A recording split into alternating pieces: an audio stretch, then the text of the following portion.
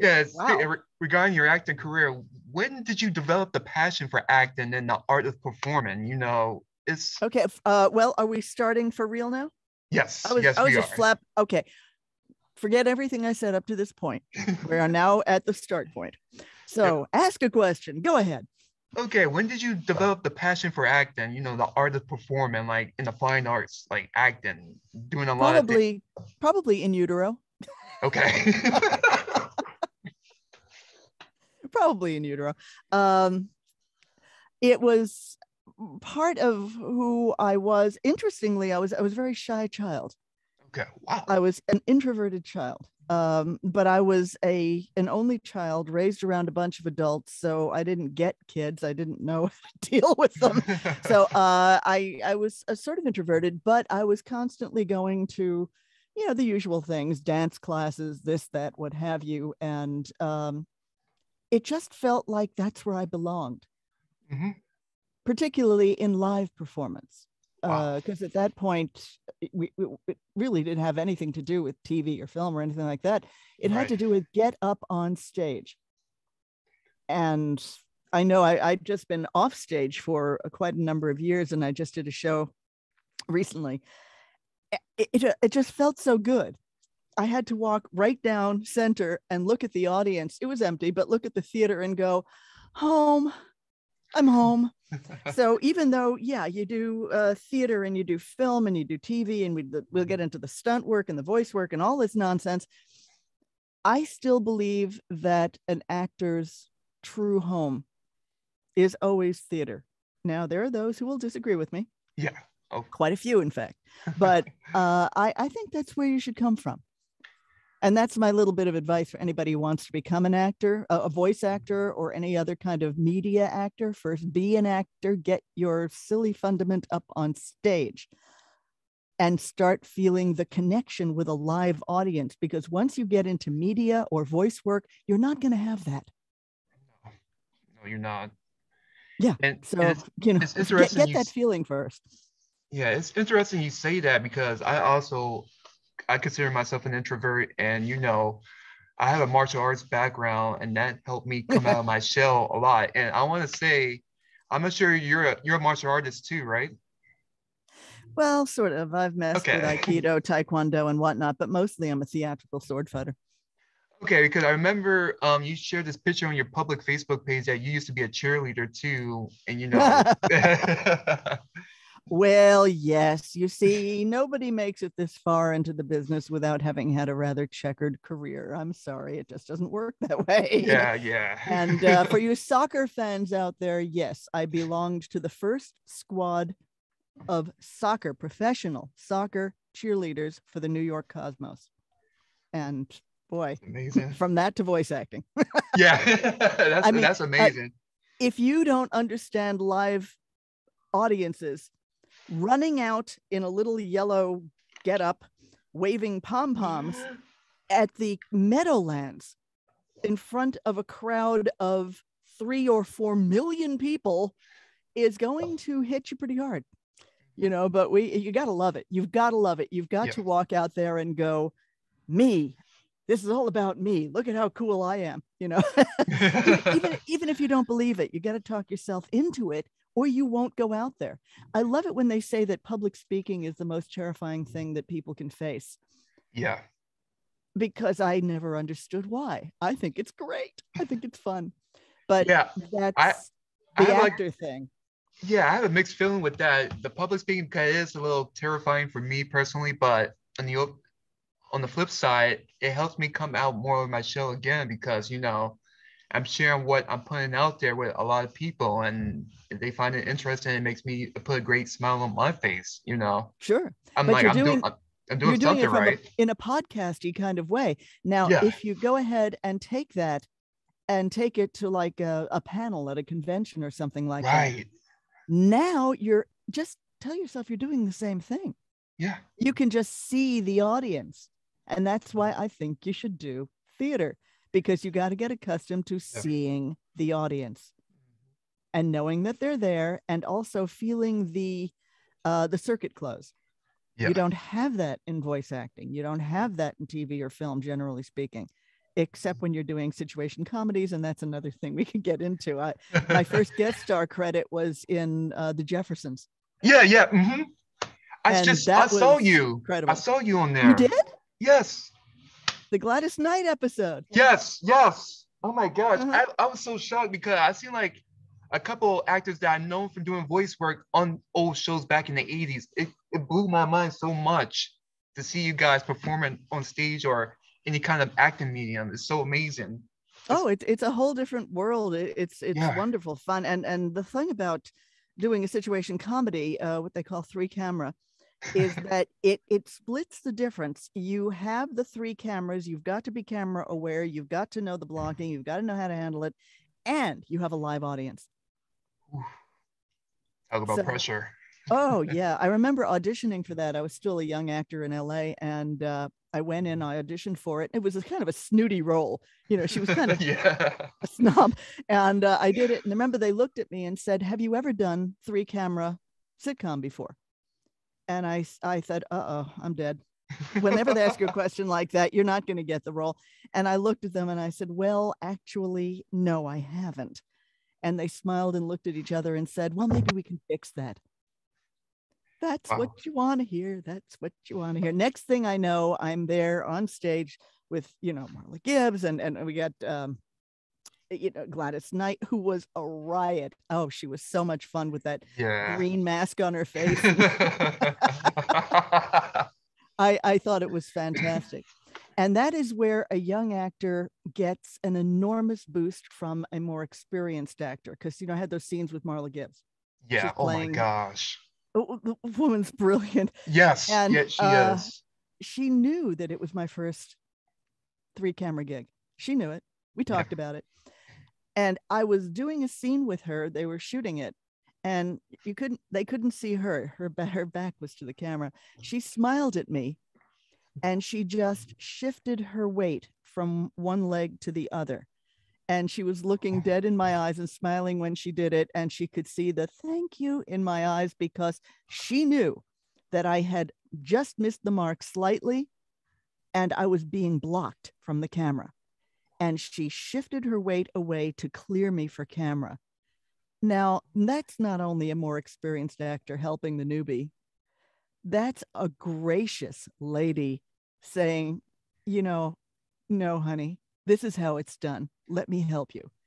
I'll never forget that. I will never forget that. That is the sort of thing that you take to your grave, because somebody had the graciousness to teach you on the job training. And to help you get a good shot. I mean, and it's live, this stuff is going on. This is not like take 2, take 3. They do that as well, but you're in front of a live audience. So she didn't yell cut or anything, she couldn't anyway, it wasn't the director, but she just took care of it and taught me something absolutely mind-bendingly useful for the rest of my career. Thank you. That lady. Thank you so much for sharing that, because I'm a fan of Marla Gibbs from The Jefferson. I've been seeing her in other films like The Meteor Man. I've seen that woman's been amazing. And just recently, I just found out she finally got her star on the Hollywood Walk of Fame. And I was like, did she? Yes, she did. Yeah. Nobody deserves it more. That is a classy lady, and very funny. Yeah. Very funny. I mean, the trick is to keep a straight face. One of my favorite clips from my whole career was when I shoved her face into that steamer. I put my... And what I did for that, and there's a little story. Oh God, we're never going to get off the Jeffersons. No, you're fine. Do you remember the original Dracula with Bela Lugosi? Yes.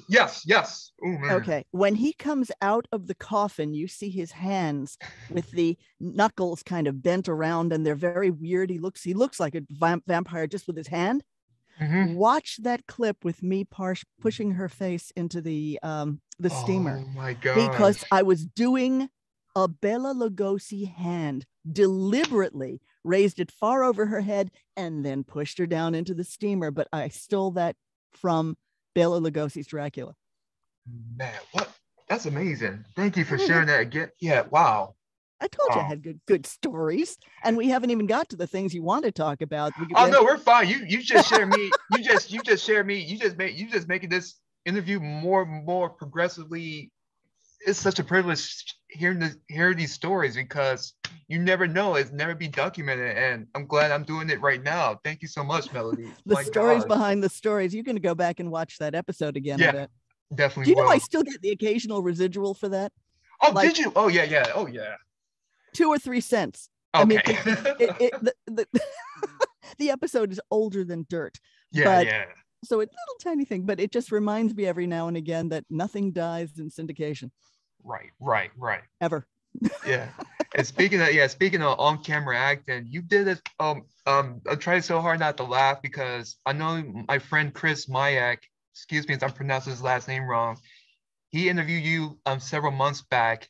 Yes. We were talking about the movie Spellbinder.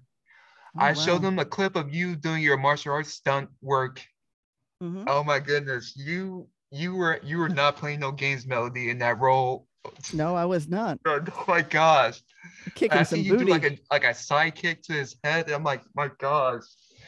And Yes. That was when and also that high fall when I go yeah. over the balcony. Mhm. I did that. That was amazing. Were you okay? I had to ask this, but were you No, my chimes are still ringing. No, what happened was actually very beautiful on that. That was being shot in a wonderful old home. It wasn't on a soundstage. okay. And Tim Daly is another terrific guy to work Mhm. with. I really appreciated him because he had a great respect for us, for the stunt team. Yeah. And when I was running at him, because of the height of the balcony, Yeah. I had to step on, you familiar with what they call an apple box or half apple box? It's those little tiny boxes that they put on sets to make people taller or shorter or what have you. Mhm. And I stepped on either a half or an apple box, whichever they had for me. And then I pushed off that and I had to go over the balcony. But we were on a hardwood floor. Oh. So the minute I'm running at him, the minute my foot hit the box, right out from under me, and I could have clocked my head. I mean, I could have gotten hurt big time because I also Yeah. have to control the high fall after that. They had cameras down below waiting for the high fall. Yeah. Well, Tim looked at this and he went, okay, got it, no problem. And as I ran at him, a lot of actors would have just dropped down and left me to my fate. He dropped down and wrapped his body around that box and clamped it. So when I pushed off the box, it didn't move. He was helping me again. And there again, it's the Marla Gibbs effect. It's a more experienced person, or at least a co-worker, however you want to look at it, Yeah. helping, seeing that there's an issue and fixing it. And he clamped around that box every time I did that high fall. The hard part was actually not the high fall, although it was a pretty decent high fall. I had Yeah, friends it who was. do 100-footers, and I remember watching that puppy. But I did do that fall several times. But then they needed the insert shot of me hitting the ground. And the way we did that is we sent me up a step ladder, and they put a very thin pad under the Persian carpet, and I had to jump off the step ladder, flip, go sideways, and hit the ground so that they had the impact shot. I did that 3 or 4 times, and the director just looked at me and said, I can't watch this anymore. Right. Well, I'm not getting hurt. I'll do it until you have it right. But it's essentially that was 3 shots: me running at him, me doing the high fall, Wow, and the then me flip. hitting the ground. Yeah. And thank goodness for editors. And this is something, again, that you don't have in live theater. If you're doing live theater, you just have to do it and hope it works. Yeah, the show must go on. The show must go on no matter what is happening out there. Yeah. So yeah, Spellbinder, and man, I've got it out there. One of the things that I found out is one of the most popular things that I've done was technically a stunt comedy role, which was in Princess Diaries 2. Yeah. When I was like doing my homework on you, I'm like, she was in that movie. Like, oh yeah. I'm like, wasn't in the movie. I was also put in the trailer, which I thought was hysterical. Yeah. When I got hit in the chest and did that and fell over and whatever. That was considered funny enough to make it to the trailer, and I was very relieved about that. But the archery is legit. I'm a recurve archer. I don't. That's my thing. I like a short recurve because you can also use it for horse archery, which I also do a lot of horse work. So, yeah, you can do that. Yeah, if you've never done horse archery, try it sometime. Yeah. Yeah, I mean, it will get your attention. Yeah, I'm currently taking karate right now, so I can know how strenuous and exciting that can be every time I take it. It's a lot of fun. Every time I take karate, I've always having a lot of fun because you're putting yourself out there doing all these type of self-defense techniques and all other things because it's an art form, and sure, it's just like how acting it encouraged you to be more creative with yourself and know yourself and what you're capable of, you know. Mm-hmm. Sure, absolutely. And in fact, the martial arts thing, you're doing karate. I did a little bit of taekwondo, but a little bit. But when I was prepping for Spellbinder, I was taking Tai Chi. Yeah. And Aikido. Ooh. And I have found that Taekwondo and Tai Chi Aikido have prepared me for two different approaches to the challenges of life. In Taekwondo, karate, or whatever like that, somebody hits you, you block them and you punch their lights out. Yeah. In Aikido, you step aside and keep them going on their own energy. You know, you let them put themselves through the wall. And I find that those two philosophies can get you through life. Sometimes you need Taekwondo, sometimes you need Aikido. And it depends on who you're dealing with and what the situation is, which one you bring to the table. You know what I'm talking about. Yeah. And that will get you through life. Those two approaches to any situation, one or the other, will work. Yeah. And I gotta say, Melodee, I should share this with you. I'm from Chicago too, and your Chicago accent is still beautiful as always. I mean, I left when I was 4 days old. That shows how good I am. Yeah, wow, that's still amazing. I mean, it's so strong and pronounced. Like this woman gotta be from Chicago because. No, I'm not from Chicago. I'm from Chicago. No, when I was 4 days old, they took me out of Chicago and raised me in Brooklyn. Okay, yeah, man. So I've got a little bit of that too. Yeah, I can hear it too now. Man, you got an amazing background. I gotta tell you that it's amazing. Like to hear these veteran actors like yourself sharing these amazing stories with your career and how it helps you in the long run. You know, because as most people see actors just doing their job, but they doing more in their job. They putting themselves out there. They putting their livelihood out there. Just most importantly, feel good about yourself. And well, we're often accused of having major league egos, and gosh knows I've run into a few of those. But if you can't check that big ego at the door, you're not going to make it either. Because for every job that you get, you can go through between 100 and 300 and 400 auditions that you don't get. And if you take that personally, you have the life expectancy of a chocolate kettle. You're not going to make it. You're going to melt down and die. You have got to move on. And some of them hurt more than others. You know, some of them you go, hey, I should have gotten that. And others, look, it's not your choice. I've done casting too. And I can tell you from a casting point of view that it doesn't always have anything to do with you. I mean, here's a good example for you. I've got reddish hair. If I'm being cast or I'm being considered for a role playing a love scene against a guy who has reddish hair, I will never be cast in that role, ever. Two of anything else is fine. But there are so few redheads that it looks like, well, there are all kinds of words for it, but it looks like improper, we'll call it that. It looks like brother, sister, you know? Like I said, two of anything else is fine.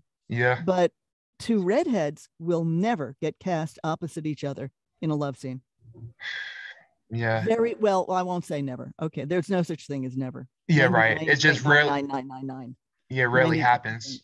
Very rare. Very, very rare. And it's a good point you share that because I'm a big fan of the Harry Potter films, and there's a family called Mr. and Mrs. Weasley. They're redheads too, gingers. Yep. I rarely see them interact romantically. They just play like the mom and dad of so many kids, and there's that rare romantic interaction between the two. It's that's one of the rare times when you see anything like that. But Yeah. yeah, the implication is that the children were born by virtue of extremely persuasive note leaving or something. Wow. You're Yeah. right. It's not the whole redhead to redhead love scene thing. It's Yeah. for some reason it just blows people away. So if I go in and I read for something and the guy's got reddish hair, I won't get it, even if I'm the best person who walked through the door. Mm-hmm. It doesn't matter. So don't take it personally. Mm-hmm. Good luck. You're always going to take it personally at some point. Mm-hmm. Yeah, especially for an actor. You just like, it's like, from what I've been told by many veterans, they say you gotta accept a lot of no's before you get the yes that you've been searching for when it comes to auditions, because you're throwing yourself out there with all these auditions, you hoping like you get the part. Many times you don't get the part, and you just like keep trying again, trying again till you get a yes from the Yeah. producers or the casting directors. And you never know why. Mm-hmm. You never know why you don't get a role. It could be, and this is something that actors talk about among themselves all the time. It could be that you resemble the producer's ex-husband or wife, and Oh he boy, doesn't yeah. like that person. It could be that you sound like somebody they already have on the set. Mm-hmm. It could be anything. And you can get thrown out of a role for weird reasons. A friend of mine, not going to mention the name, Mm-hmm. voice performer, voice performer, was cast based on a voice audition, got to the set and was told to go home because the person, the actress, had blonde hair, and the character that she was, are you ready, voicing was a brunette. So she couldn't Wow. possibly do it. Ah. Does that make sense? Wow. It shouldn't make sense No, it because it does doesn't not. make sense. No. But they Especially for sent a her home. voiceover role? Yes. No. Yes. It can get that crazy. Yeah. And you don't know why they're not using you. Sometimes they tell you, sometimes they don't. They might not even know why. You just rub them the wrong way for whatever reason, Right. or the right way, Yeah. or the right way. They might look at you and like you, and you might not be as good as two other people who came in before, but they'll use you. You never know. Yeah. And speaking of your Brooklyn background, I Yes, noticed that you did darling. What? you did some ADR work for the film Aliens Resurrection. Like you doubled for Sigourney Weaver. Yeah. But That you're was one of the coolest things that I think yeah. has ever happened to me. Because Yeah. I'm with you. Look, I'm a fan. I'm a geek. I grew up on science fiction. This is all big deal to me. And I was brought in for Alien Resurrection with a bunch of people, and we were going to do looping. Now, if you don't Yeah. know, a lot of people don't know the difference between all the different kinds of voice acting, but looping is when you are doing, in our case, English to English. It's you're going in and you're sweetening the background sound. Sometimes you're replacing a voice here or there. Very often they'll shoot a scene and there's people in the background eating or drinking or walking by, and you have to give them dialogue they don't have. So you're improving and creating, and it's a very interesting aspect of voice acting. I It happen to like it. is. But in this case, for whatever reason, as I recall, it was the scene where there's the hybrid Mm-hmm. of Oh Ripley and the yeah. alien, I know and what you're talking about. I had sort of worked on the alien scream, which I can't do anymore, but I did at that point Yeah. pretty reasonably well. And they had to replace her voice for that and a little bit of other stuff. Mm-hmm. And they had all the women in this group because when you're on a big sound stage, you have a big group of people. So maybe 4 or 5 or 6 of us went up there Yeah. and tried to voice match her. Mm. And interestingly, she has a pretty good vocal range. She can go quite high, but Yeah. in for Ripley, she drops it down into the basement, which is a big thing for me because I have a deeper voice. So I was the one they picked to replace her voice, and great. And the greatest thing that ever happened was as we were watching the film on this big sound stage, or ADR stage, they would go, okay, for the next scene, we're going to need, and they'll point to a couple of actors. We're going to need you. And then they pointed to me and said, and Ripley, you're on deck. And I was sitting there like, they called me Ripley. I mean, I completely geeked out. You can't do it on stage. You're total pro. Your Right, ice right, cold. right. Everything's beautiful. Then I went home and had a complete meltdown. In Oh, a professional situation, I actually got called Ripley, and who doesn't love something like that? That is the that's the sort of thing, greatest again, that you compliment, take to your man. grave. Yeah, that's one They of the greatest called me compliments in Ripley. your career. That's amazing. Can you see that on my tombstone? Yeah. Yeah, but once they called me Ripley. Oh man. I'm glad I asked you that question. Thank you, Melody. That's awesome. Man, that's awesome. It's fun. Yeah, speaking of ADR loop, when Robotech came your way back in the mid 80s, how did you approach that? How did you approach that role? Was it ADR looping was a whole nother ball game for you in the acting game? Well, you're not looping when it was in another language and you're taking it into English. Okay. Then you're dubbing. Okay, dubbing. Mm-hmm.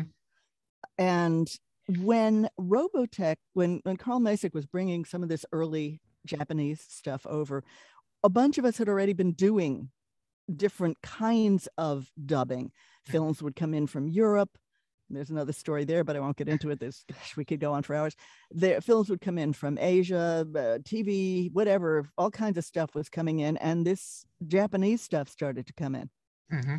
which we had not really seen much of prior to, but it was just another voice job. It could have been from Germany, it could have been from Italy, it could have been from Korea, it could have been from Japan. It was just, it didn't matter. It was not that big a deal, to the point where we were doing Robotech and the Captain Harlock stuff and the early stuff and all of this stuff, and we're doing all this strange Japanese stuff and looking at each other and going, okay, this stuff is strange. And about a year after I'd been doing it, I looked at an article that somebody was writing about this stuff. And I remember turning to, well, other folks and Mm-hmm. saying, can you clarify something for me? What is anime? And they went, anime. I said, I don't see an accent over the E. It's anime. What is this stuff? They said, well, that's that Japanese stuff we've been doing. I said, it has a name. It has a name. Well, not only does it have a name, baby, it has legs. And next thing we know, that's what we're known for. All of a sudden, it's like the biggest things in sliced bread. It was like it blew us away, because we were not prepared for the Japanese animation in particular to catch traction. But wow, did it, as we all know subsequently. Yeah. Oh, and yeah. By the way, all of us who were in at the beginning and who floated along with it all these years are just thrilled that it did. Oh, yeah. We've got no problem with that. Yeah, I talked to Michael Swartz. He's still amazed after all these years, man. Michael Sorich is his own story, isn't he? Exactly. I still remember sitting on the stairs when we were all a bunch of newbie actors and sitting on the stairs. I didn't even know him particularly. We had just met. It's 2 a.m, because at some point we were like literally doing 24/7 dubbing. I mean, it was, we're sitting on the stairs, we're exhausted, we're sitting there. And he and I started talking about running and doing marathons, because both of us were marathoners. And that's how we bonded, was over that. Nice. And the next thing I know, we're working together. And of course, he's the one who brought me into da da da da bo bo bo bo bo bo bo. Whoa, whoa, whoa, whoa, whoa. He is the only person I know who could have directed that crazy outfit. I mean, that Man, was even for anime, that was out there. that was an amazing show. I love that show. So everybody did great. Everybody was so goofy and hilarious. It was so funny. You as Torpedo Guard. Oh my goodness, it was so funny. I remember once he like, because I'm a torpedo. I'm a torpedo. Yes, and I remember Michael Sorich calling me up and saying, "Yeah, you got to play this. I don't know anybody else who can do this." And I said, okay, what am I? He said, you're basically a torpedo with showgirl legs. I said, of course I am. What sound does yellow make? What do you want for this character? And I watched her and I went, oh my gosh, she's fun. She is so much fun. It's it has become kind of weird, even within the anime world, cult Yeah. favorite. Not Yeah. everybody knows about it, Mm-hmm.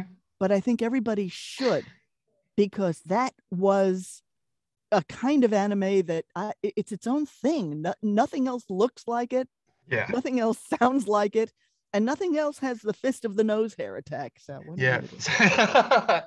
And you just brought up another topic with that reference, Fist of the North Star. You play this role, Julia. Now that's one of my favorite roles because it's you in a romantic role. It's such a good role for you. I'm glad that you were able to take that role as Julia. I mean, wow, so am I. And thank you, Carl Masick. It was very rare because, I mean, listen to me. Am I ever going to get the romantic lead? No. right. I'm going to get the bad girl. I'm going to get the weird one. I'm going to get the dragon. I'm going to get all this stuff, but I'm not going to get the romantic ingenue lead. He trusted me with Julia. Wow. I mean, that was out of my comfort zone. Yeah. I could tell, man. And the other thing too is when we didn't know about that splatter stuff, I did my recordings and there was some weirdness in there, but it wasn't too bad for Julia. Then I went to see the screening and my jaw was on the floor. It was like, wow, this is a mess. Look at all these body parts flying around. But it is a classic. It is. And I'm really glad to have done it. And I'm so happy that you gave an amazing performance as his character because it's so how authentic and realistic that role is for you to play it's amazing, Melodee. Thank you for portraying that role the best to your abilities. You did a great job. I really appreciate that because she was not as easy as some. I remember watching an interview with was it Linda Hamilton when she did Dante's Peak, and they said, well, you've never done anybody normal. And she said, what's normal? Normal isn't hard. You're just normal. And I remember looking at the interview and saying, no, normal's hard. No, you don't understand. Easy is the big ones, the big dramatic, the ones that are kind of out there. Those are fine. Those are easy for me. I can do those asleep. Julia had to be the human anchor. Oh, and yeah, by the way, of course, Julia was my first anime nude scene. So, oh yeah. That was interesting when I was in the studio and I saw that come up. It was like, keep my clothes on. Just, it's a little creepy. The minute I would watch, I'm like, hey, okay, moving on. Yeah. I don't. That's a little weird. But yeah, sometimes the reality, the real people, the human ones can be the hardest to do because they're the closest to you. And as you and I both know, as introverts, it's the closer it is to you personally without the overlay of a large, big character or whatever. The closer it is to you without any of that, with all that stripped away, the more personal it is. And the more personal it is, the more risky it is. So Julia was kind of a risky one for me. And the fact that you think I did a good job means a lot. You're very welcome because I enjoy when an actor shared that they put a lot of themselves into a role like that, especially when it's so much characterization and humanization in that role. It always gets me right here because I can understand and resonate with that character, especially with the cadence in your performance as that role. So thank you again, Melodee. No, my pleasure. And it's true that as an actor, no actor can play any role that is not partially who they are. It has to come from somewhere. So there has to be this cabinet in the back that you can go and open different cabinets and pull out aspects of yourself. And then you take that aspect of yourself and you open it up, which is one of the reasons why when people come to me who want to be voice actors, which I look at them like they're crazy because they are. And they say, I want to be a voice actor. I can do voices. Oh. And there are voice actors who take it from that perspective. I don't. My feeling is I don't ever do voices. I don't. I play a character, and the character has a voice, and they speak through me. It's almost like you're a medium, you're channeling something through yourself. And it's very much all from your own mind. It's all from your own spirit, especially when you're doing voice acting, because there is no audience. There isn't even another human being there. You are alone in the headphones with your mind, with your heart, with your spirit, pulling it out of your toenails and taking more risks sometimes than others, but it's always something of a risk, because whatever you do, you're going to be out there for people to say yay or nay. Yeah. Again, remember that ego thing? Check it at the door. You're going to get people like, okay, Fist of the North Star, give you an idea. We were very careful in those days, not only to start and stop when the character starts and stops, because you're matching the mouth movements, but to hit what we call the internals. So there's a certain mouth movement to an M or an A or an O or whatever. So we tried to match it as closely as possible to what the characters were doing. But when some of the prints were released, they were released about a frame off. Ooh. We didn't do that. That happened. It was a mistake in post. But the actors, we didn't do that. When we did it, it was spot on. Yeah. For decades, we were slammed and flamed for it because we didn't know what we were doing. Yeah, we did. And we did it right. It was a tech thing after the fact. There was no digital editing then. It was you all had to do it right there. It had to be done right. You remember where the term looping comes from? I do not. Back in the day, and I'm talking before me, we're talking back in the days when it was just film and big theaters and all of that nonsense, right? Mm-hmm. If you had to replace something, they literally took the film and looped it. Okay, yeah. Okay. Looped the film. And the actor had to keep doing it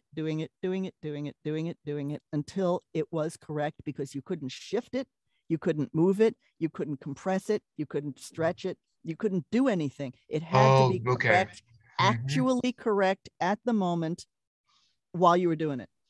Mm-hmm. And when I first started in voice, it was sort of still like that. I mean, we weren't looping, mostly. We weren't doing a physical loop of film, but we couldn't do all the digital editing we do now. Yeah. So you had to start at the right time, you had to stop at the right time, you had to hit the internals, and it had to happen live. You had to get it right. They couldn't fix it after the fact, not effectively. So that's great training, though. Yeah, it is. It's like when you're learning how to ride a horse. The best way to learn how to ride a horse is to get on the horse bareback. Yeah. Oh, yeah. You can balance that. You can handle that. Any saddle's going to be a piece of cake. Same thing. Pro Tools and all that. After Pro Tools, people who came in after that, well, they just don't know how hard it was when we were young. It was a whole different world. Yeah. Little history there.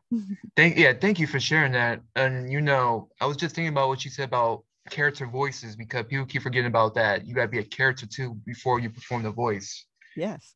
And speaking of character, there's this show called Flint the Time Detective. It's a Saban product. You play two characters, Artie and Eldora. Yeah. Those I got a clip if you don't mind playing. The character Eldora, it's a high voice for you. It's a really high voice. Oh, yeah. Remind me, please. Play it. All right. Let me play it right now. Uh-oh.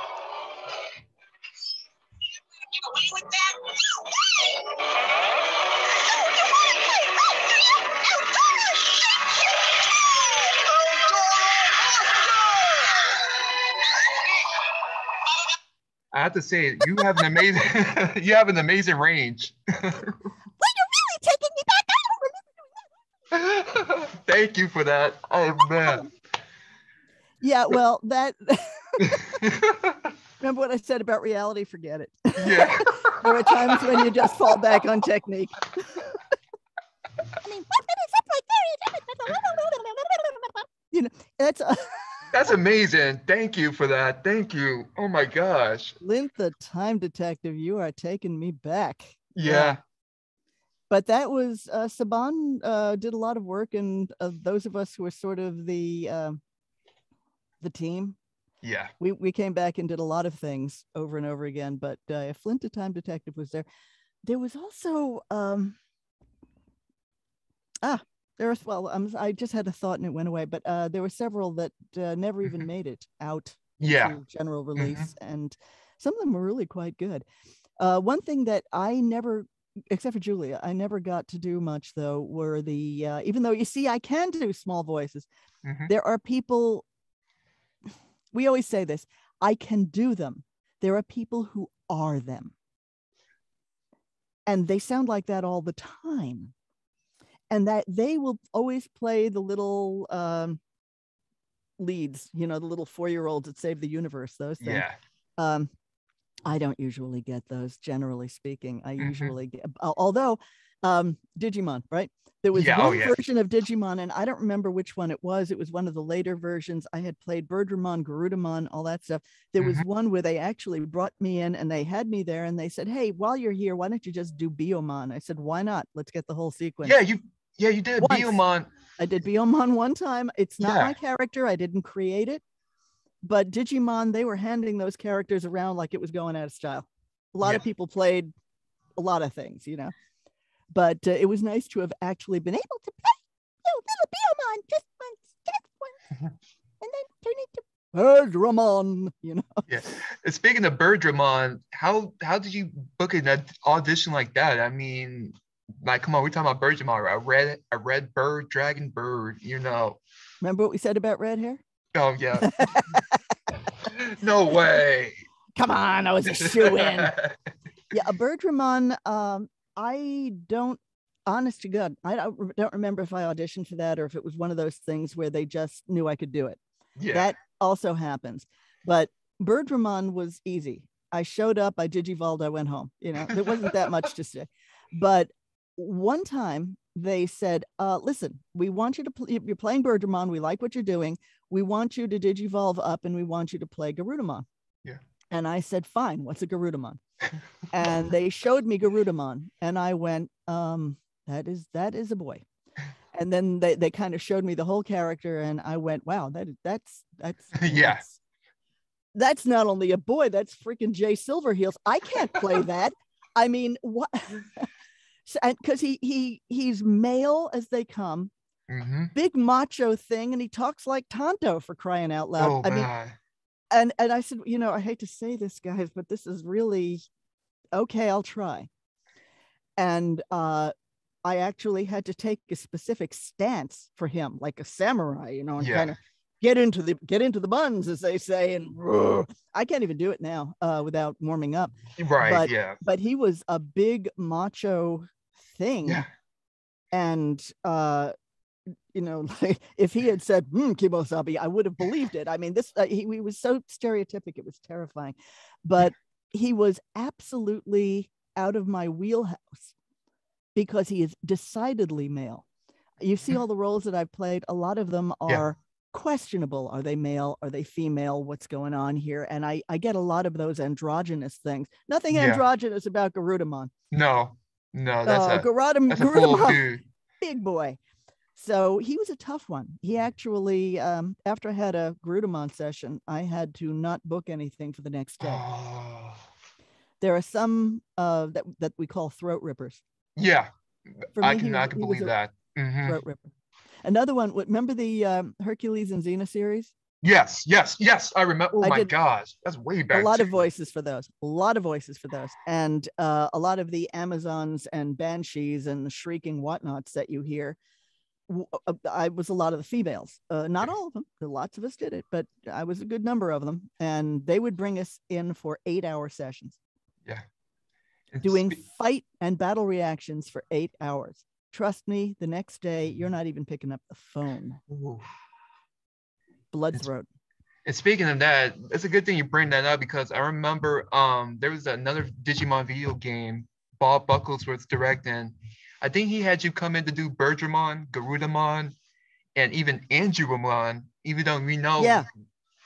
Here's a clip of it. If you don't mind playing. I covered Angie-Woman. Remember I told you they bounced us around in Digimon? I did not create the voice for Angie-Woman. Was that Edie Merman? Yeah, Edie Merman. Edie Merman, yeah. Yep. And at one point, my lady Devimon actually had a fight with Angie-Woman. Yeah, I remember that. Which was fun. Hey, Goldilocks. But but yeah, he threw Angie-Woman. And there were other people who have played Birdramon too. So we got bounced around. It happened all the time. We kind of had to put up with it. Yeah, there's a fan posted this clip of you throwing your voice out as Birdramon, Garudamon, and Angemon. It's like wow. I'm sorry, it's kind of like this. I'm sorry for this right now. Yeah.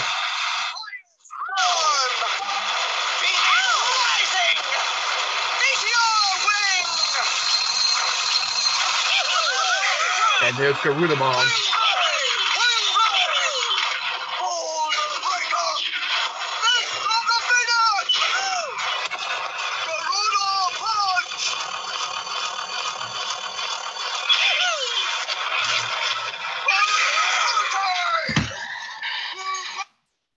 I am so sorry if that is noisy. Yeah, sorry about that. I'm sorry. I know you said when I heard you did a fire hurricane, I kind of had to clench my throat because I can't imagine what you were going through when you were performing those voices, because as Garudamon, as you mentioned before, it's a tough voice to carry. It is. And honestly, I was surprised when they didn't process it a little bit. I would have thought they would have processed it down and a little bit more macho. You know, but they didn't. They just took it as it's fine. You know, look, those are not the decisions we make. Right. Of course, because you just do what they're asking you to do, and you know, they like it. We're guns for hire. You know, we go in there, aim and shoot. That's it. And then after that, it's up to them what they decide to do with it. But Angie-Woman, you see, it's an odd thing with the way that they bounce the Digimon roles around. I don't like to lay claim to any of the roles that I may have picked up later. Like, yes, I got to play Biyomon, but Biyomon is not my role. Yes, I got to play Angie-Woman, but Angie-Woman is not my role. I mean, there are people who don't have that particular scruple. I do. No, I understand. Yes, it's an actor's respect between actors. I understand. Yeah, I filled in for this actor, you know.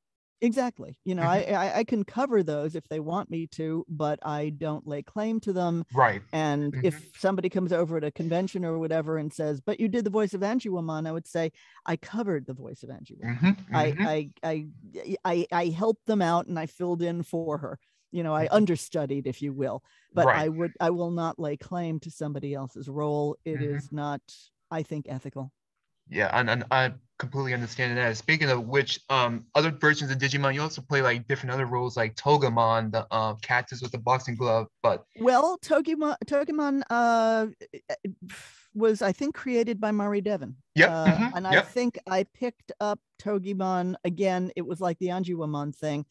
For whatever reason, sometimes if a character only has a few lines and they're not bringing the other person in, they ask you to do what they call a voice match or a cover, and you do your best, you get as close as you can, and hopefully it's not too terrible. Yeah, because that Togemon role, it was just a guest role. I'm pretty sure Mary Elizabeth just called you in like to come in for this guest role, and that was pretty much it. And speaking of that role, you also do a great job performing as Crusadermon too, because you had that grace, that style, that cadence in that character's voice. I can't tell, like you say, you play roles where it's like you can't tell it's a boy or girl because. Well, that's Crusadermon. I mean, Crusadermon wears pink. Yeah. Kicks booty. And you don't know particularly. I mean, in some cases, the same character is called Lord Nightmon. Yeah. Night, which that implies male. But Crusadermon can be anything. And if you look at the build of the character, for me, the build reads female. Oh, yeah. And if you don't think that women can be nasty warriors, just go into British history and look up a lovely lady named Queen Boudica.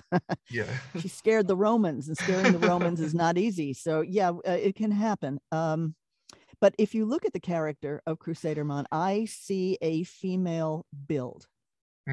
That's my take on it, but you don't know. And it seemed to be for a while that if you had a character where it was like, you're not sure if it's a man, you're not sure if it's a woman, you don't know what the heck, call Spevack, they would bring me in. And there is where my deeper tones worked. Because when I really drop it down and it's basically in here, that could be a guy. Yeah.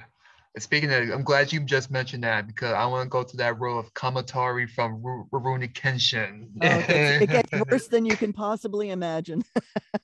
Were you just as surprised as I was when I found out that character was a guy?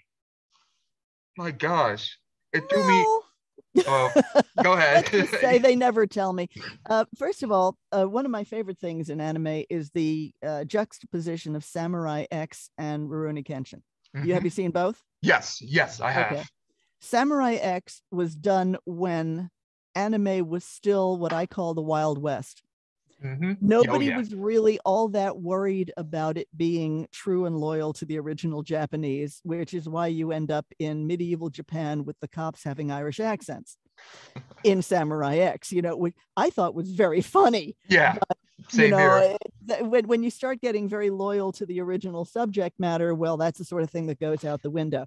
I was in Samurai X as Misao. So with Misao, I was much lighter voiced. Oh, yeah. Misao's just one of these kind of characters.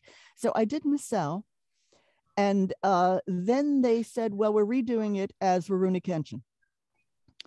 And they said, we are considering you for Kenshin. Because Kenshin also is a little oh yeah, hard to peg. We'll put it that way. Yeah, my friend Chris knows all about that. Yeah, it came down to me and Richard Cancino, and of course Cancino played it in Samurai. And yes, we've been friends for a million years, and we were cracking up about this whole thing. And he scored Kenshin. He got his role back.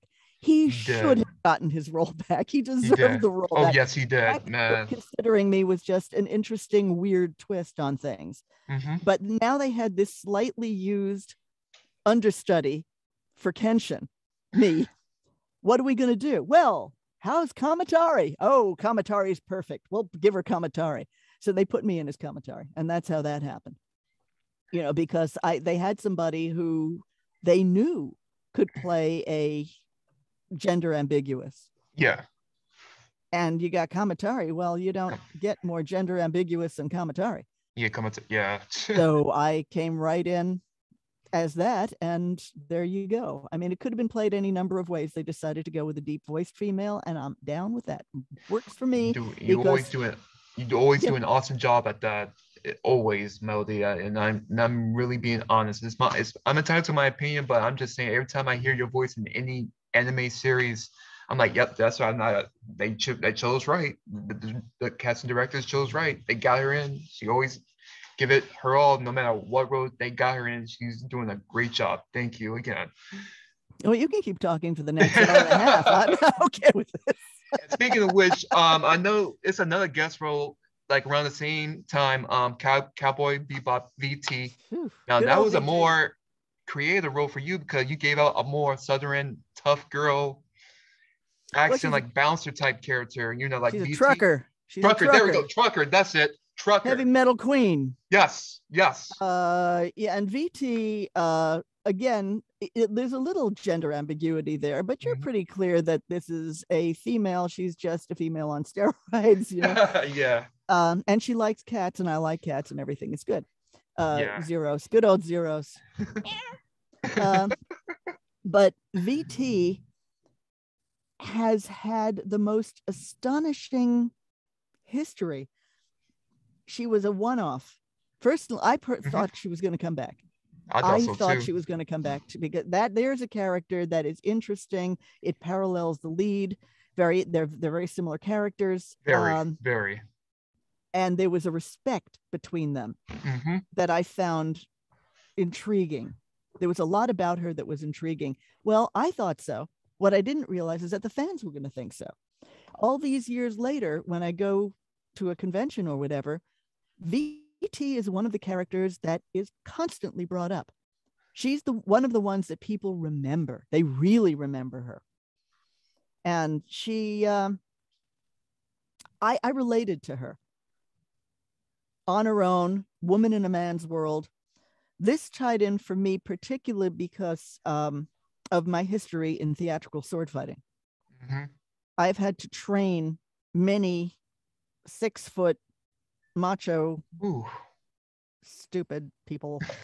No, when you walk in and you're a fine. 5'5" female, they look Yeah, at you like, what the heck are you going to know? And then you have to show them without making an attitude problem out of it, without going in and being all, yeah. I had to be like VT. Mm-hmm. I had to go in there and say, it's not about male or female. It's not about size. It's not about age. It's not about any of that stuff. What it's about is we have a project to do. Let's do it. And VT is the same kind of gal. Mm-hmm. She's got a job that needs doing. She gets it done. She did. And then Mm-hmm. she messes with people on the side, makes her Yes. money out of what's my name? Yep. She has to earn her respect the same way a man would in a man's world. And I know that from the stage combat. Yeah. Whew. And you do, and explain a little bit more of the stage combat, because you did some sword training. So like if I come at you with another sword, I'm afraid you might put me on my rear badly. I might. So But you're a martial artist, so I might not. And besides, yeah. you should have hit me a few years ago. Yeah. It started with my background in classical theater and Shakespearean theater. You do learn a certain amount of sword fighting and stage combat in that. Actually, my first stage combat role was while I was still in college, and we were doing cabaret, and there was a bar brawl, and I had to get thrown around and do some fighting and whatever. I played a Kit Kat girl named Texas, and she was a tough gal. She was a very tough gal. Don't mess with Texas. And she taught me, or I learned there a little bit, and then I learned more with my Shakespeare and classical theater. And then when I first got to New York, I got a job at a Renaissance fair, of all things, playing Maid Marian. I told you, checkered career. Yeah. And I learned a lot from the people who were sword fighting in the course of that fair. Then I moved out to California, and I studied, well, in New York, I studied with a couple of Olympian fencers. And then I moved out to California and met a man named Ralph Faulkner. You don't know him, look him up. Okay. This is the man. He was an Olympian. He was also an actor. And he did a lot of the classical films, like Prisoner of Zenda, the old black and white films, like with Cornel Wilde and Errol Flynn and all those. But anytime you see them with their back to the camera, it was Ralph Faulkner doing the fighting. And he was that good, and he was an actor. Well, by the time I met him, he was quite old. Yeah, I'm looking at his birthday right now. He passed away in '87. Yeah, Yeah. wow. And we all of us who studied with him adored him. We would have defended him to the death. He was a classic gentleman of the old school, elegant, magnificent. He was still Wow. in love with his wife, who died in the 1940s or 50s. He was a romantic. He was something from another age. And at that point, he couldn't really lunge or do the leg work too much, but his hands, and he wore Coke bottom glasses, really thick, but his hands were so fast that he could still beat the 18-year-olds at fine work, at foil work. And I studied with him, and I would never have traded that time for anything. So I was studying, and I was studying also with some stunt coordinators who also had backgrounds in sword fighting. Well, it built, and we got to know people, and I was doing Shakespeare and what have you. I did the world's first sword and sorcery, Coriolanus, don't ask. I was wearing chainmail along. Yeah, you're fine. But I ended up working at Universal Studios Tour in the live action Conan the Barbarian stunt show as Red Sonja. Ooh. World's shortest Red Sonja at 5'5". She's supposed to be 5'11". I would have looked like one of her legs.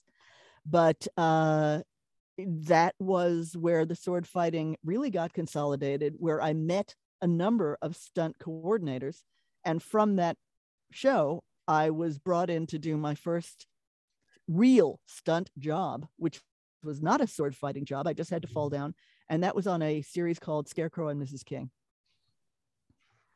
Man, that story about Ralph Faulkner, now I can't thank you enough for sharing that, because I'm always intrigued of seeing somebody that's much older that have like experience like that man has, and still, can knock 18-year-olds down on their rear like it's nothing, And he was in his 90s at the time.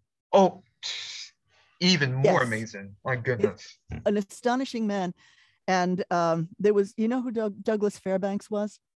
I do not, fortunately. Classic film actor, swashbuckler of the old school. We're talking the 30s and that whole thing.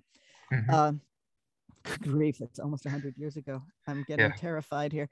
But they had in a theater in Beverly Hills, they had a Douglas Fairbanks Jr. retrospective.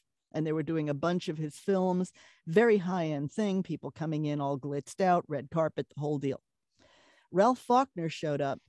He looked like a Galapagos tortoise at this point. 90 some. I mean, he just old dude. Looked like he escaped from a pyramid, but elegant. And he was wearing this beautiful old style suit and had a sash, like Dracula's sash. He was wearing his Olympic medals. Classy. And he walked over to me with this ramrod straight posture. He walked over to me in the lobby. He put out his arm and he said, "Would you do me the honor of being my lady for the evening?" Oh. And I put we'd working together, and I put my hand. I was never so honored in my life. And when we walked into the theater, we got a standing ovation because they knew who he was, and the respect was bone deep. And I have never in my life been as honored to be seen with any human being ever. I mean, he's a legend, and they knew who he was. This was the golden age of Hollywood. He was like one of the last people standing from the golden age of Hollywood. And I asked him once, what's it like to be as old as you are and having outlived all of your friends? He said, "Oh, it's no big deal outliving my friends. It's outliving their grandchildren that has me freaked out." And at one point, his studio was in Hollywood in an area that was getting a little funky. Mm-hmm. And somebody broke in and stole his Olympic sword. Oh. And those people were chased down the street by a bunch of 18-year-olds and 20-somethings wielding blades who would cheerfully have destroyed that human being. I think the cops finally got it back, but it was just, we called him the boss. You did not mess with the boss. You messed with the boss, and you had every sword fighter in Hollywood out for your blood. We loved that man. We loved that man. You got a great legacy, and I'm glad you shared that story, Ralph Faulkner. I'm definitely gonna look up him more after this interview, because it's rare to hear somebody for someone to be that decent of a person living as long as he's did. Oh yes. It's always amazing. A gentleman of the antique school. Yeah. And ramrod post. I mean, he was 90 some years old, and you could have just put a stick down his spine. Perfect posture, elegant. And the way he got into sword fighting, he was doing a film in the 1920s, and they had to do log rolling. You know what log rolling is, where the lumberjacks. Yeah. Well, he'd been raised in the Pacific Northwest with the big logs. And they were using small logs, so they were going faster. His leg went through the logs. The log jam closed, crushed his leg. When he came out of rehab, they said, "Okay, you're going to have to do some exercise." He said, "Well, what can I do?" And they said, "Well, you can do fencing, because it doesn't involve twisting. It's straight. It's, forward and back," which he got into, and he ended up winning an Olympic medal. Well, come back. And then came back into films and started teaching everybody how it's done. Man. And that's the man was amazing. The man was amazing. The more you learn about him, like The Prisoner of Zenda, some of the beautiful things that he did, Man in the Iron Mask, he is a legend of the golden age. He's a legend of the old school. They don't make him like that anymore. Yeah, I honestly agree with you with that. I honestly agree, man. Thank you for sharing that, Melodee. This was a true gentleman, and I was privileged to have known him. Yeah. Whenever I do sword fighting now, I kind of dedicate it to him in my head. I highly respect that. It's hard for me to jump to the next question now, because you just shared. I was not expecting the story, and I'm I'm honored and privileged that you shared the story with me, Melody, because there's always going to be someone that always that decent and such a down to earth person. Like, thank you, Melody. And everyone says that everybody in Hollywood is a bad person. Well, there are plenty everywhere. And, the industry tends to attract a certain flavor of weird. But every now and then, there's a diamond. Oh, yeah.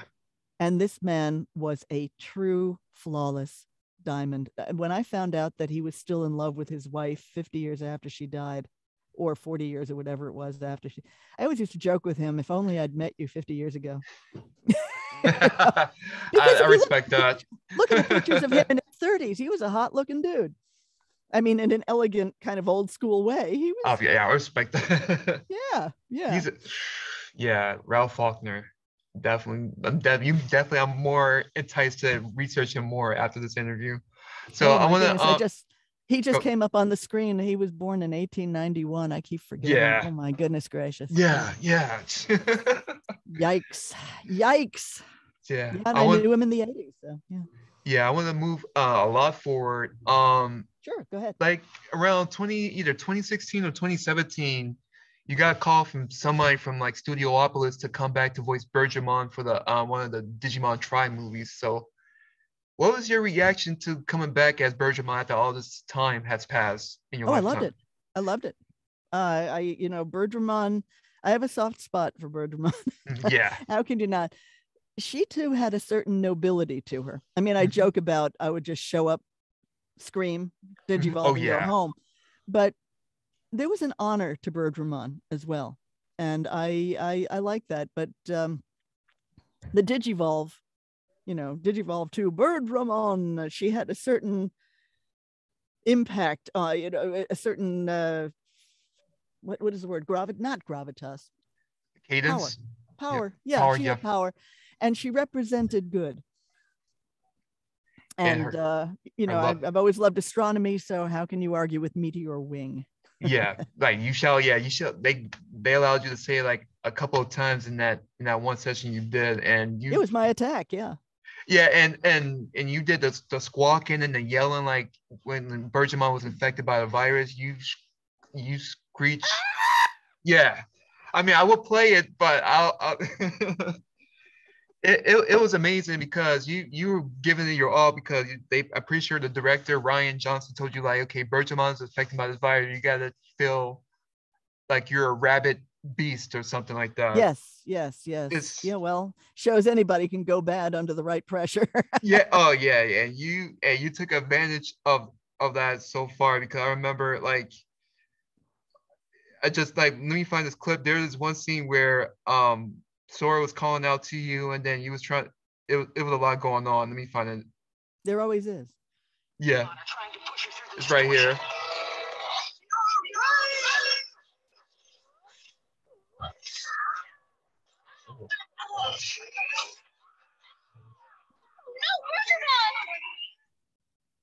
The death scenes are always interesting. You get it in anime, but where you really get it is in the games.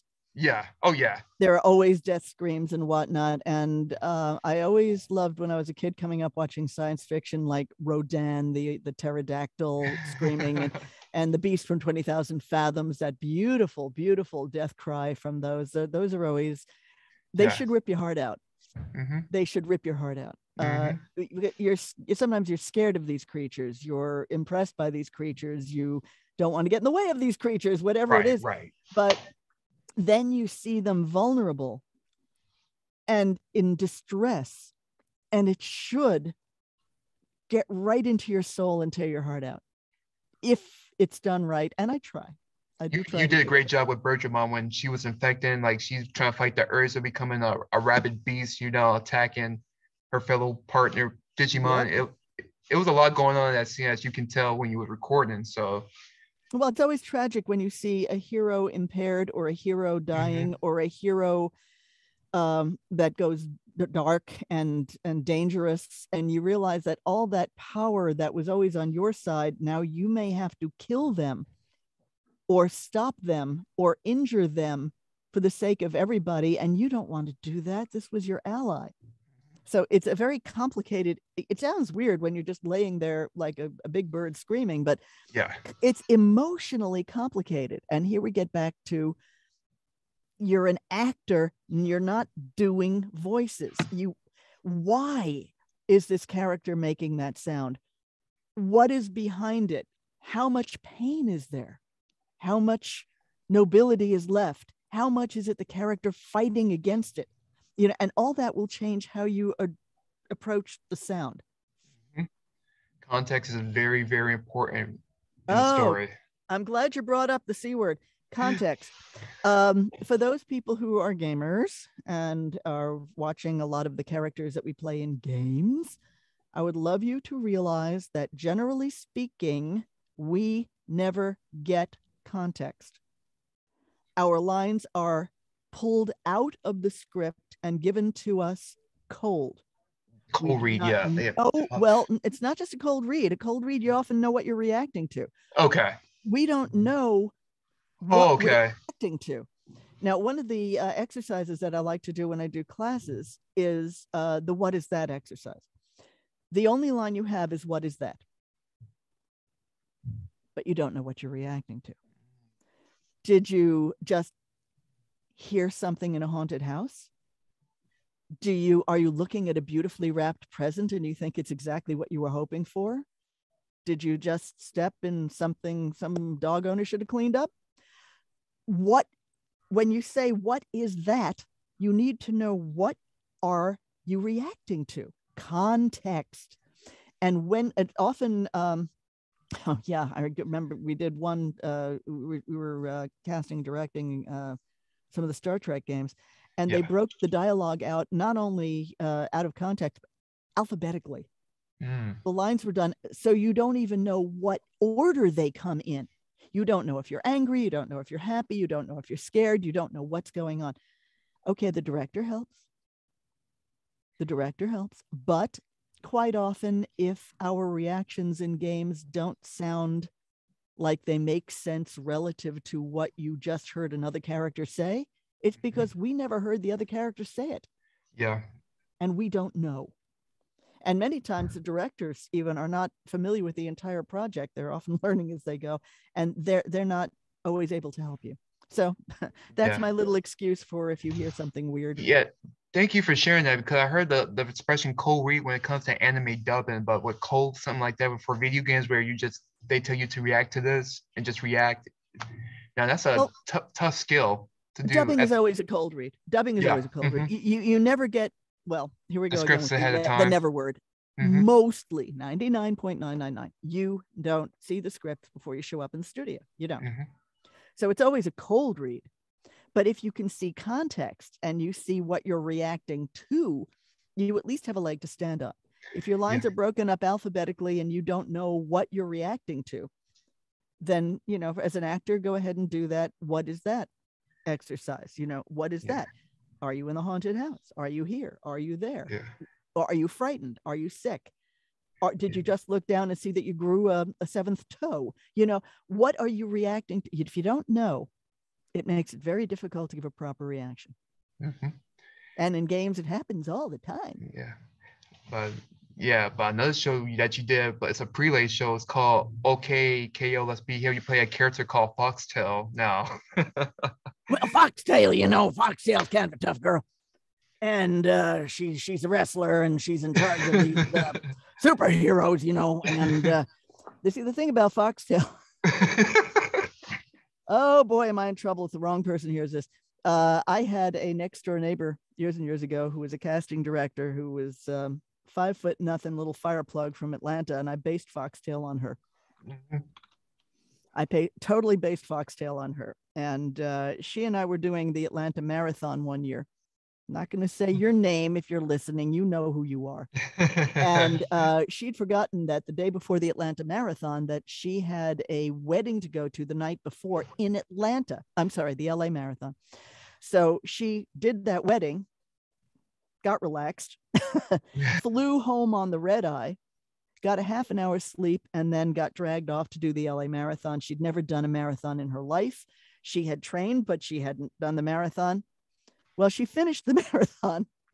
And when I found her, she was wrapped in one of those silver blankets. And she looked up at me and she said, "That was the worst thing I ever did in my life. I will not do another." And I said, "That's Foxtail. That's Foxtail. That's Foxtail." So yeah, that's Foxtail. That's where she came from. Yeah, she sounded like you had a blast performing that character. Like she was doing a lot in the scenes that they got her doing. Like I seen her flying with her tail. Oh yeah. Just, Well, they don't like, call her Foxtail for nothing. yeah, she's definitely a character for sure. And then that voice cadence you gave to her, you captured it so well. And I'm glad that they never used nobody else for that character. It was a perfectly cast. They cast you as Well, Foxtail, and I can't they think. were scared of me. Okay, No. that I can believe. I can believe for sure. Actually, OKKO was a different form of voice acting for people who are keeping track of the different kinds of voice acting there Yeah. are. OKKO was not dubbing. OKKO was what they call original animation. Mm-hmm. And the difference with that is that it hasn't been animated yet. I mean, very often you'll have storyboards or some rough animation to work off of, but in original animation, you have everybody who is in the scene in the room with you. And it's done almost like radio theater. Everyone is standing at their little easel and they have their script and they do their bit. Mm-hmm. But the difference is you are hearing the other characters. You are able to work off of the other characters because the other actors are in the room with you. And it has a more theatrical quality because you're not alone in a dark room doing it. You have the rest of the cast there with you. And that makes a difference in how you approach things. It certainly makes a difference in, I think, the dynamic and the energy level. Exactly. I enjoy original animation. I truly do. I like them both, but they're different. We've had things in anime and what have you, and sometimes in films where we're doing looping or dubbing. And people say, "Oh, you did this scene with thus and such, and it might have been an intense love scene for all of that. How was it working with this person or that person?" And you have to really work to get people's heads around the idea that you never met them. Yeah. Oh, man. You never even saw them. You have never dealt with each other. In anime, it's almost an advantage to be one of the last people they bring in, because sometimes they can play you the other performances and you can react to them. If you're doing it yourself for the first time, if you're the first character, the first actor, you're just throwing it out there and hoping it sticks against the wall. You know, you go with what the director tells you and you do the best you can with what you got, but you do not meet the other actors. You do not hear the other actors, and you have no idea what their performance is going to be if you're the first one in. Yeah, it's always a challenge. A bit later, and they can play things for you, and you can kind of work off the other actors. But you're put in some very interesting positions, and sometimes you just have to create it out of your own mind. This is another reason why if people want to become voice actors, aside from first be an actor, take theater classes, do theater, learn all that stuff. The other thing is take improv. You are going to need it, especially if you're doing things like looping on a film, where you have, they'll literally have a bunch of you in the room, and they'll have a scene come up and they'll say, okay, there's a woman walking a dog, and then there's somebody else at the restaurant, and then there's a person driving by, and you are just told which one you are. So you watch them in the background and you have to completely create their reality. Whatever they're talking about, you have to come up with it on the fly. It's not scripted. You have to improv that on the fly. And you had best be able to do it, because if you cannot do it, there's a line of 50 to 100 people right behind you who are glad to take the job. Yeah, that's why I always think about the word improv. I always think about creativity and imagination when it comes to improv, because as an actor, that's good. That gotta be your bread and butter. You gotta come up with your own scenario, how you react to it as quickly and sufficient as possible when you're performing, no matter what. Performing, whatever the circumstance. Yeah. I mean, it can even happen in theater. There have been any number of times when I've been doing live theater, where for some reason you are in a scene, you have finished the scene, you have finished the line, and character X is supposed to come in from stage left and no character X, and they don't show up. You know, for whatever reason, they're stuck backstage, they missed the cue, they don't. Well, now you're out there in front of the audience with egg on your face, and you'd better be able to pull it out of the north wind. You are going to have to improv as the character to fill the time until that other person shows up. And you don't know why they're late. You don't know how long it's going to be. Now, that's an art form. Yeah. I was in a show, The Seagull, I think. Very Russian, tragic, very intense. You know, all these Russians running around talking about how dismal life is, you know, that one of those. And a character missed the cue. The person playing my husband missed the cue. I was in the wings. He wasn't. I couldn't go on without him. And I'm sitting there, wait. Well, the character that was on stage in the chair launched into a monologue about his childhood in Kiev that was so fascinating that when the other character did show up and we were ready to make our entrance, we decided not to. We wanted to hear what happened. We just let this guy go. We gotta love ad-libs and improv. It was brilliant. I mean, but if the person had not been that good, we would have been in deep trouble. So improv is another thing. If you want to be an actor, if you want to be a voice actor, if you learn theater, do theater, learn improv. Oh, for pity's sake, learn improv. If you do nothing else, learn improv. And if you're going to do things like video games, I would strongly suggest that you take either martial arts like you did or stage combat. One of the things I was known for a long time, they called me stunt voice, because most women don't know what it sounds like to be wounded or to give a hit, take a hit, fall down. They don't know what it sounds like. And it sounds very different depending on the circumstances. And you have to be able to know the difference. I have not only been in stage combat and done I've had some phenomenal injuries, at least coming out of my horse work and things like that. I grew up around the medical field and spent some time in hospitals. I've been in emergency rooms. The sounds that people make when they're critically injured are not what you think they are. It sounds weird, but go to hospitals. Try to listen to the sounds unfortunate people make, because you're going to be called upon to do that. Go to a martial arts class, even if you don't want to get beat up yourself. Stand there and listen to what it sounds like when somebody takes a hit to the gut and falls down and they're not prepared. You know how that sounds.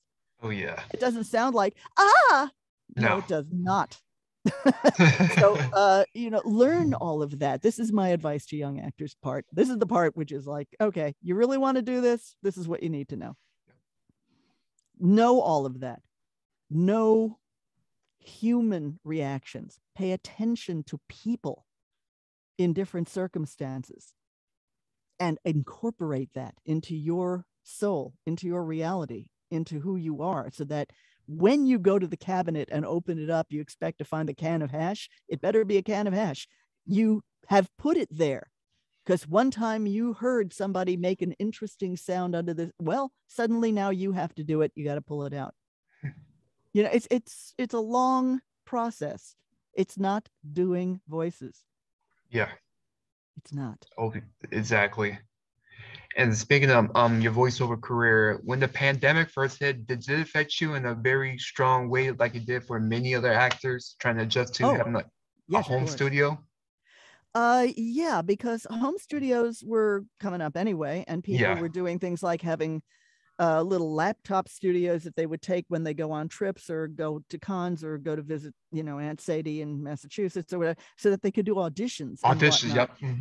That was happening, and home studios were happening, but they were not happening to the extent that they are happening now, because everyone's figured out that you don't have to go into the studio to do this. And if you have a good home setup, you can do almost anything. I have a very good friend who does audiobooks, and that is what she does. And she does them at home. And, there are people who are doing them like sitting at the kitchen table. No, come on, guys. wake up and smell the coffee. You can make a home studio relatively easily. You need the electronics, I'll grant you, but you don't need a sound booth. You just hang some furniture pads, literally, around and create your own booth. You can do that. Yeah, it's not that hard, but you just have to think a little bit. Just mute the sounds, get the right electronics, and that is the way of the future. That is definitely the way of the future. Because when COVID was happening, the last thing you wanted to do was go into a studio where everyone's been breathing. And I'm sorry, but you can't do this job with a mask. Nope. So what's the answer? Home studio. We're still doing it, and a lot of us are still doing it. Got sessions coming up for video games that I can't talk about. Oh, no worry. I would not dare to ask that because I understand welcome that to the wonderful world of the NDA. Yes. Non-disclosure agreement, but I will say that I am working on several projects and characters that will be coming out, and that's all I can say about it. But no worries. I'm doing them at the home studio. Great. Oh, yeah, totally. Totally. Because that's what COVID has done to us. COVID has really forced the issue. This would have been happening anyway, but COVID compressed it and made it faster. And that's the effect that COVID has had. And oh yeah, by the way, a lot of work did just go by the wayside. A lot of on-camera work. Whole projects died because people didn't want to go down to a set and breathe on everybody else or be breathed on. Yeah. So the whole industry took a heck of a hit. But it's coming back. It's coming back. And little by little, people are feeling more comfortable about going to a set. People are trying to take a certain amount of precaution, and understandably, maybe they're not doing kissing scenes as much or whatever. But, you can write around a lot of it. But when it was at its worst, oh, no, it was very hard. And a lot of income didn't come in for a lot of actors because of that. So I guess we've come kind of to the end of our little journey through my life. Yes, we did. and I cannot thank you enough, Melodee, for your time. You shared so much that I did not expect to be hearing, and I'm very, very honored for your time. Thank you so much. That. Come on, there isn't an actor on the planet that can't talk about themselves for an hour and a half. Right. We're notorious for it. Always, yeah. And I had to say, you're one of the most humble actors I'm ever to engage with because you know a lot about how the business operates and your wisdom knows no bounds, Melodee. And I can't thank you again for sharing your time with me, and best of luck with the remainder of your career. And I know it's going to still strive as strong as ever. Oh, absolutely. I intend to, as they say in the horse world, die in harness. I don't see any point. I mean, let's say that the stunt work probably is going to have to I can understand, lighten up a little bit. Although the show that I just did, I was teaching 18-year-olds how to sword fight again. So I guess that aspect of my life is not over. But voice work, unless something happens to your throat or your vocal cords, you can do it forever, and I intend to. I intend to do it to the day I die and for several weeks thereafter. I'm praying for it for sure, because I want to hear you again in the next 20 years or so. Works for me. I'm perfectly okay with that. Well, thank you for visiting with me. You're welcome, and thank you for your time again. And you take care of yourself, Melodee, and you have